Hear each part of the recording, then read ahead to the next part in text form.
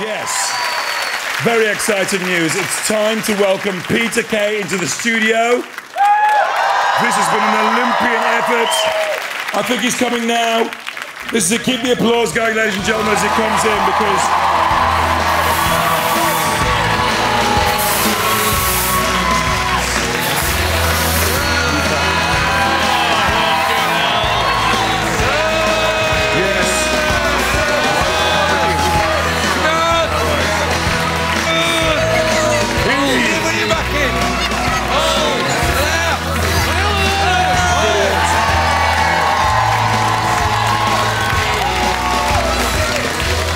ladies and gentlemen, he's been sitting down all week for comic relief, but now it's finally time for him to stand up.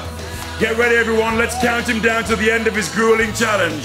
10, 9, 8, 7, 6, 5, 4, 3, 2, 1, 0.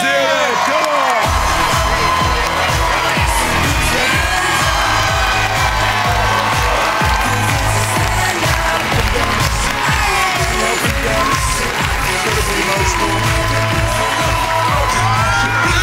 I've got you, come on. Help him. Rusty, you've got to help Rusty, help him. Rusty. He's here. Everything's all right. Well done, Peter. What an amazing achievement. How do you feel? Your lips look really sore, man. Oh, yeah, sore. Look.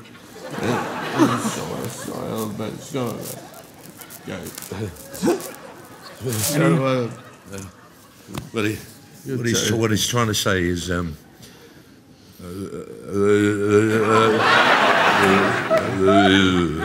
What was the hardest bit, Peter? being in London. Yeah. Oh. Okay. Anything? Oh, yeah. Right. We've got a check. Oh, fantastic. Help up. Raise somebody, ladies and gentlemen. Give him a round of applause. This is great. This is always the best bit. I love this. Such a big effort. Such a massive effort. Yeah!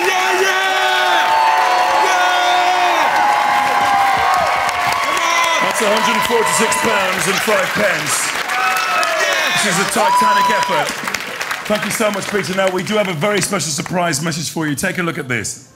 Peter, during last year's Olympics and Paralympic Games, we saw tremendous feats of bravery, endurance and skill. The country was united behind sport like never before. But what you have done has raised the bar even higher. Your name now sits alongside other sporting legends like Wiggins, Farah, Story and Ennis. The money you've raised will help make the world a better place. You've also inspired a generation of children to put down their computer games and get sitting. Well done, Peter. I am truly in awe of your magnificent achievement. That's amazing. That's amazing. Thank you, Lord Coe. Once again, for a true national hero, please respectfully remain seated for the hero of the hour, Peter, surely soon to be Sir Peter Kay. Come on.